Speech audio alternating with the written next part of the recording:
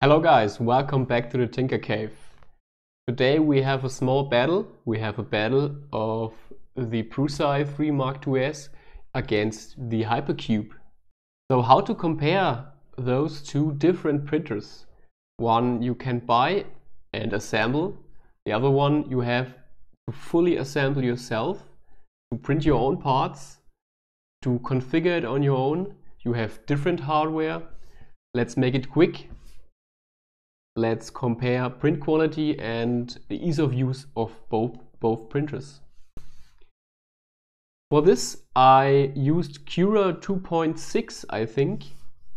So I didn't use the Prusa control or the Prusa slicer or slick 3R, however you want to call it.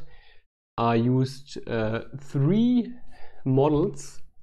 The first model is the little Marvin of 3D hubs, printed in 0.1mm layer height.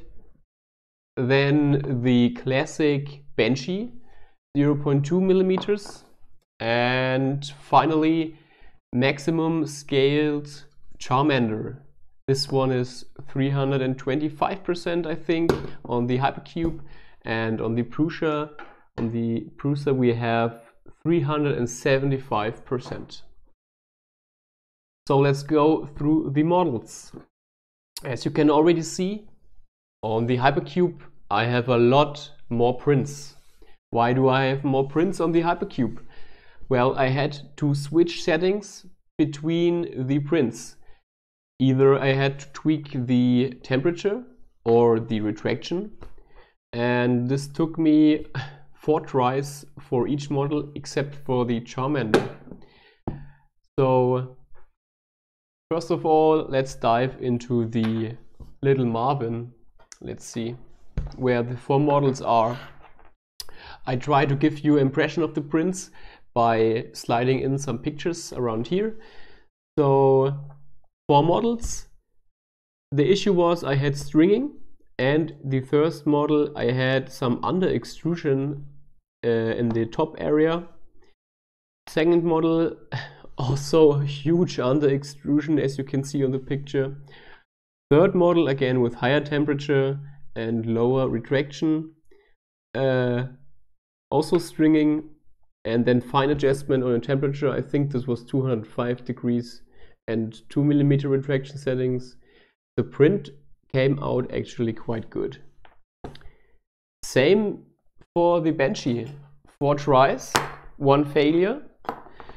2 times with a lot of stringing, and the final print also had some stringing, so I couldn't erase the stringing. You can do it with more time and more patience. I didn't have the patience to finalize the quality of the model, but I think you can get the point here. You have to tweak the settings between every print. And then the Charmander, which came out quite good for its size, except for the also stringing issue on the backside, which you can actually remove, so then you will have a smooth surface. But what you can't really remove is also 2 layers with under extrusions. The layers aren't fused together. So I also think this might be caused by high retraction and the high temperature. Overall, the print quality is pretty good for a self-assembled printer, I think. Check out the pictures. And let's go to the Prusa. So 3 models on the Prusa. Also Charmander, Benchy, and the little Marvin. The Marvin came out quite good. It also had a little defect, but it didn't bother me too much. I think this would also need some minor tweaking and some time. I didn't have time. So quality good, also minor defect. The next model is the Benchy. I have nothing to say about this Benchy because it's simply perfect. Maybe this printer is made to print Benchies, I don't know. It can handle this model in every variation pretty damn good. And at last, there is the giant Charmander. It has one small issue. You can see the seam on the tail, but that's about everything. I think the pictures speak for themselves. The quality of this print is amazing. You can almost not see the layers. I cannot really complain about this quality. So this was a quick and rough impression for you about the Prusa versus the Hypercube. Both printers are good in their own way, and I can fully recommend the Prusa to anyone who wants to print models, who wants to throw a model into the slicer and get good quality.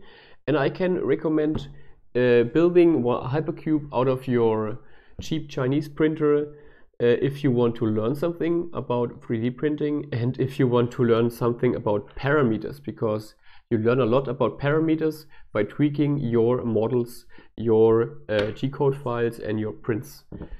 So for me, the winner still is the Prusa, not the Hypercube, the Prusa, because of the ease of use and the awesome print quality. Guys, I want to thank you for watching this video. I hope you found this a little bit interesting, this little view on the handle of the both printers, the print quality and the ease of use. As always, I want to thank you again. If you liked this video, you can give me a thumbs up and you can subscribe and watch all of my other videos. I wish you a good day and goodbye, guys.